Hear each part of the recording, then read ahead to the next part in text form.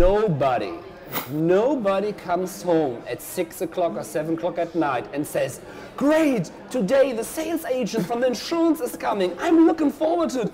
Awesome. Let's not have dinner. Let's not watch the game. Nobody does it. Nobody wants it. And I have been a sales agent. It's not like the most popular meeting of the month from the full-time working single-raising mom or the for family father. You're not. Yeah. They want this problem being solved, and they don't care how. And I strongly believe if we look at other disruptions, for example, the supermarket system.